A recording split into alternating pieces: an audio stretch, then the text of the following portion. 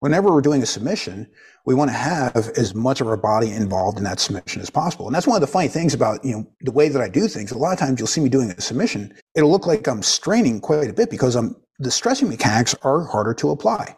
You're going to use more strength to apply those stressing mechanics.